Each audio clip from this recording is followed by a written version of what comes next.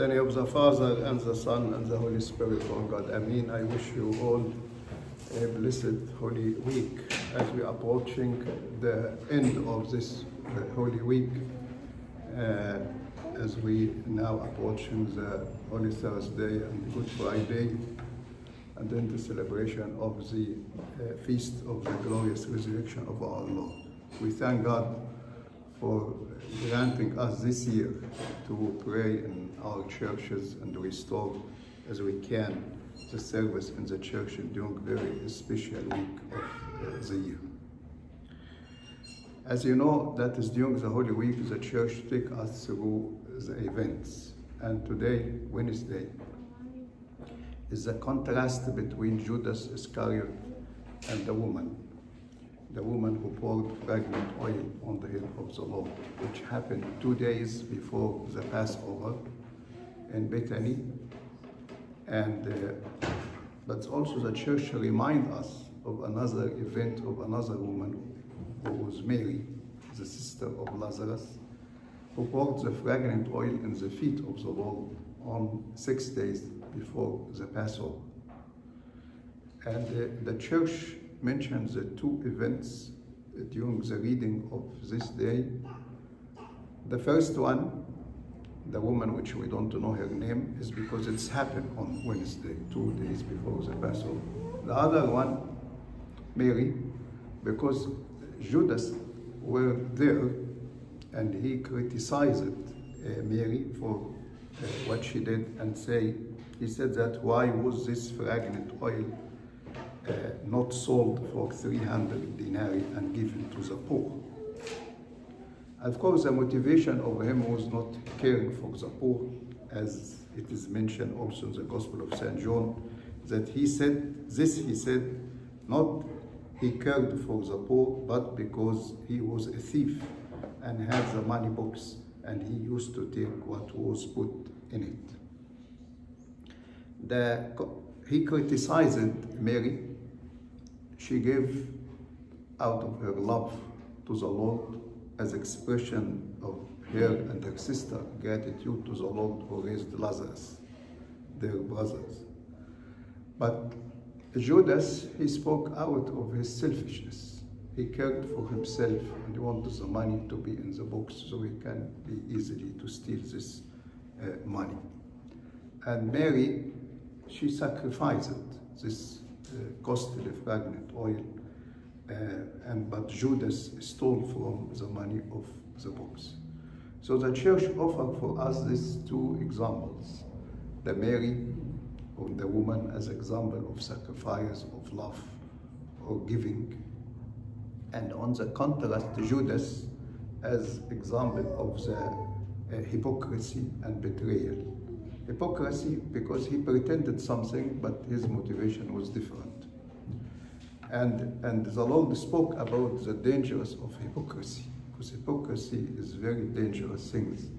Because hypocrites, they don't repent, because why to repent? They pretend they are righteous people, even if they are doing wrong. And the Pharisees, there's example of that. That's why in all the cases, when we find people who pretend to be righteous, while they are not, they don't repent. And just I remind you of two examples. During the Great Lent, we have the story of the prodigal son. And we usually call it the prodigal son, but actually it is the story of the two sons. The first one is clear, that is, he repented very clearly. But the older one, who pretended to be righteous and following everything in comparison with his brother, which of course his brother did wrong, and he even criticized his father. The difference between the two, when we read the story as the Lord told it, it's very clear indication of the repentance of the prodigal son, the younger son. He repented, he returned, and how he was received. But we don't know exactly what happened to the older one. We know that the father went out for him, talked to him, and told him why he received his brother in this way. But the story ended without telling us what was the response of the son, the older son, whether he accepted what his father told him or not. We don't know. And of course, intentionally, is not mentioned to give us the message that it is difficult for those of self-righteous people, the hypocrites, who pretend something and doing different things to repent. The same we find it in the story of Jonah. The story of Jonah, he repented when he felt he did a mistake. He didn't go to Nineveh.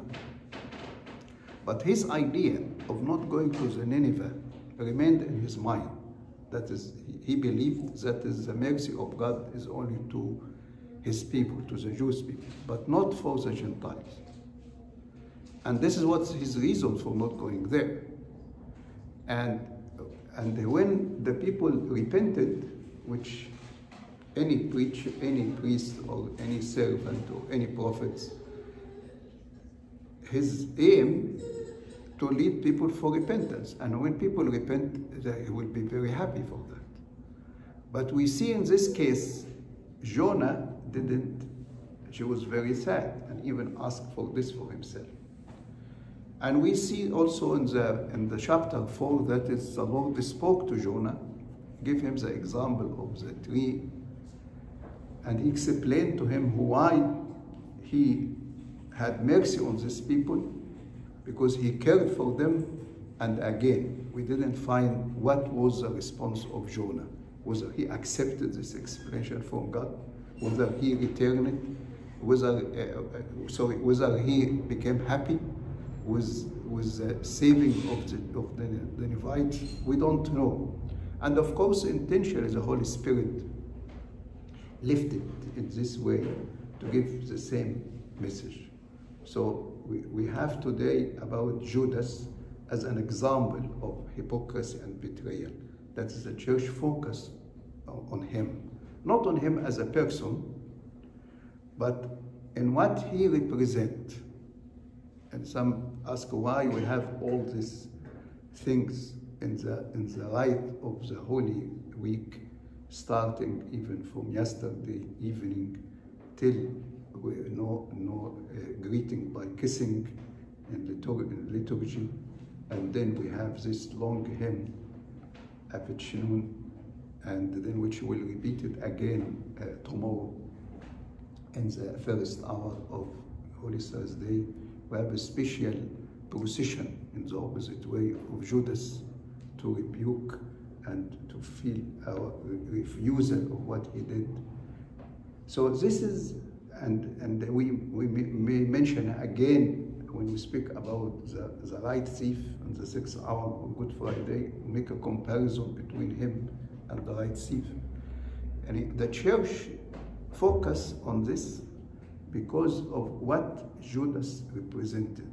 And he represents the betrayal and he represents the hypocrisy. This is two things. Judas was one of the 12. The Lord chose him, and even he entrusted him by taking care of the books, the money books. Of course, he, among the others disciples, he saw many miracles of the Lord. He listened to many teachings of the Lord.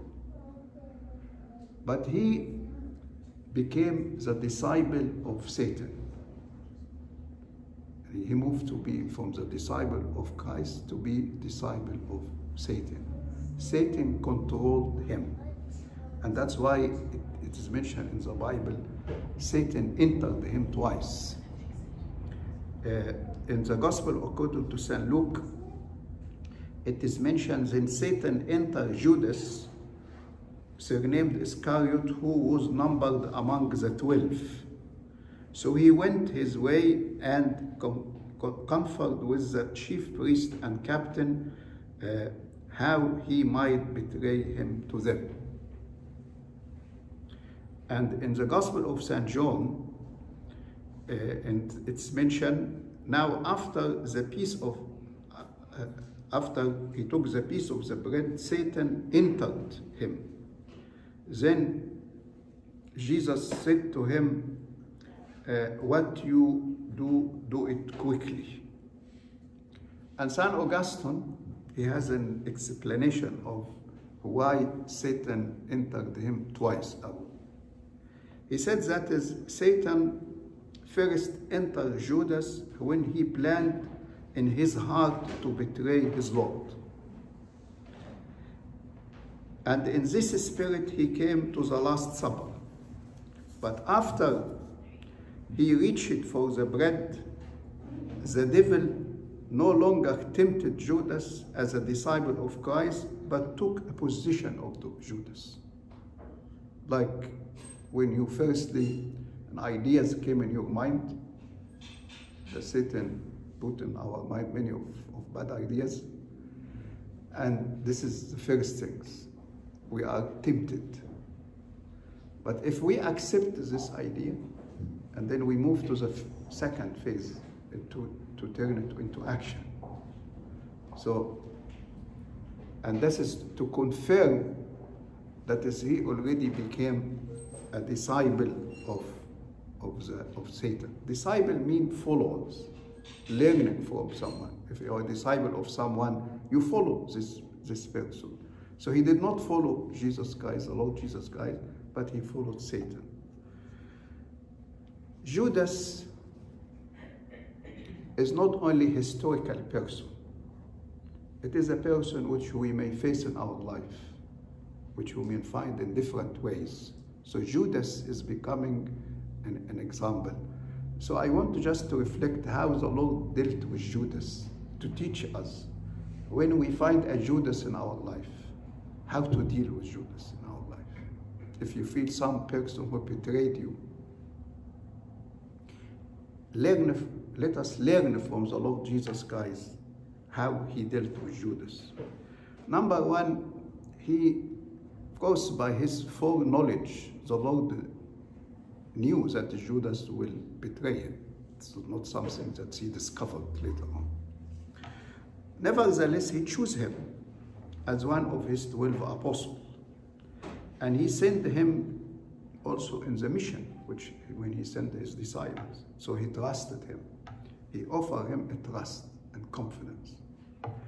And Judas listened, as I said, to the Lord teaching, and he saw many miracles.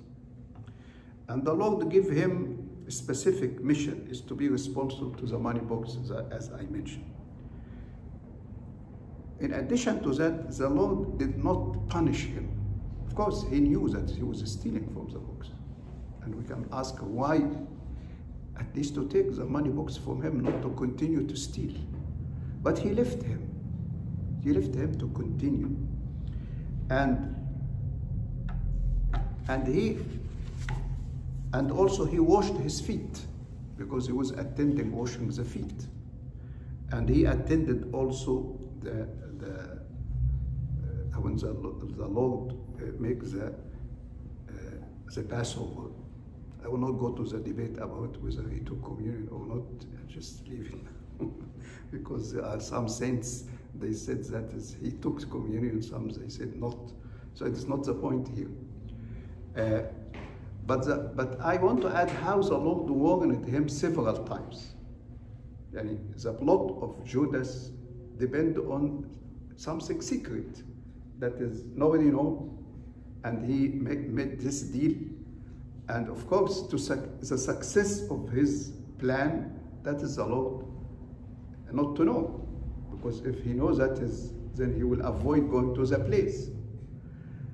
But the Lord showed him very clearly that he knows very well, hoping he may change his mind.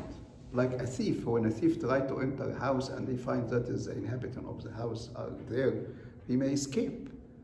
But so the Lord told in several times that he shows that he knew. So, for example, I give you an example of the Gospel of St. John. After washing of the feet of his disciple, he said, "You are clean, but not all of you." for he knew who would betray him. And then the Lord said, most assuredly I say to you, one of you will betray me. And he gave more specific. It is he to whom I shall give a piece of bread when I have dipped it. And having dipped the bread, he gave it to Judas Iscariot. And then he told him, what you do, do quickly. In the Gospel of St. Matthew, now as they were eating, he said, assuredly I say to you, one of you will betray me. And then the disciples were surprised, and they started to ask, each of one of the disciples asked, Lord, is it I? And he answered and said, he who dipped his hand and with me in the dish will betray me. And they said, it would have been good for that man if he had not been born. And when Judas asked a direct question to the Lord, he asked him, Rabbi, is it I? The Lord said to him, you have said it. I think there is no clear way than that. And when Judas came with the soldier to seize the Lord, and he gave him the sign to kiss him. And the Lord told him, friend, and he's still calling him friend, why you have come? So Judas, and then the Lord told him, Judas, are you betraying the Son of Man with a kiss? That's why all this an example which we read from the Bible to see very clearly how the Lord was very generous with Judas. Because what Judas did, a great sin. And if the Lord did not offer him a good things, like choosing him, putting him in a special mission, or if he did not listen to his words or to see his miracles, and if he punished him because he stole from the money box, maybe he will find an excuse of not knowing, excuse because of the revenge, because I was be punished. Everyone who is punished feel I'm innocent. So for Judas it became, it is no excuse. And that is the way when we put people who are betraying us in the position, they will not find any excuse for what they are doing, because the sin of betrayal is a very great and sin which against any honesty and any integrity of the person. And what is the fate of Judas? And at the end, he lost everything. He lost the Lord, being a disciple of the Lord, this honor to be among the 12. He lost the money, because the 30 pieces, he gave it back. He lost his life because he went and committed suicide. And above all, he lost his eternity. Yes, he repented, but his repentance was not complete, because he took the first step, that he felt what he did was wrong, and he moved another step by going and giving back to the money back. And what he missed is the hope for acceptance. He didn't have any hope that the Lord will accept him, because he had no relationship with the Lord. If we compare him with St. Peter, who did something also very bad, denying 3 times knowing him.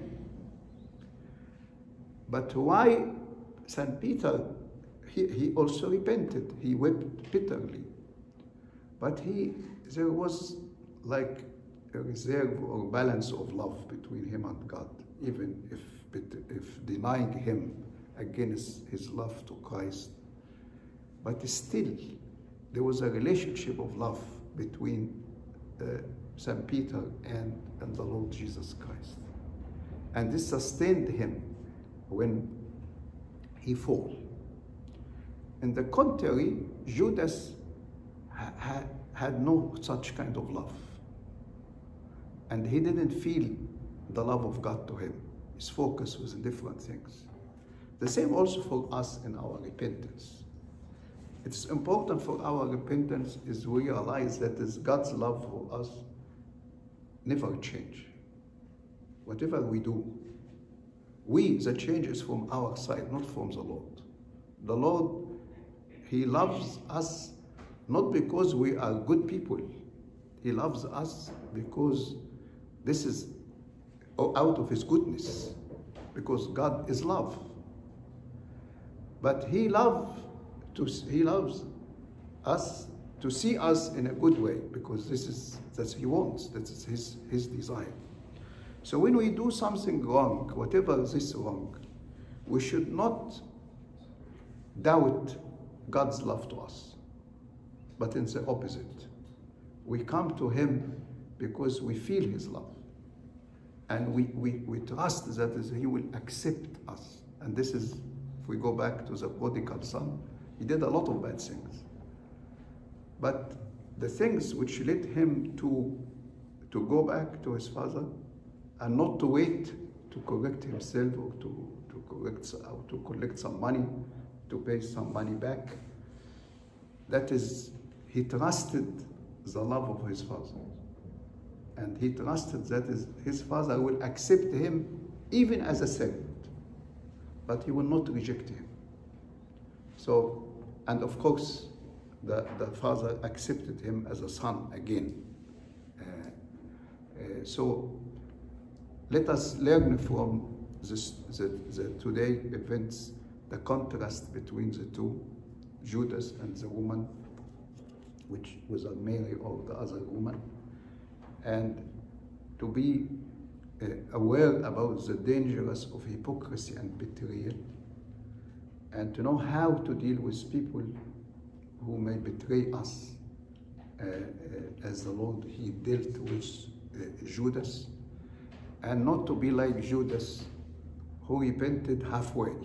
He did not continue in his repentance, and at the end he lost. And let us always to trust the love of God, whatever the situation which we may be in. And at the end, the Lord will accept us if we come with him with a real repentance. May the Lord bless all of us with the blessing of these days and guide us during this Holy Week until we all with us rejoice for the Holy Resurrection and the power of the Holy Resurrection to be with all of us, and glory to God now and forever.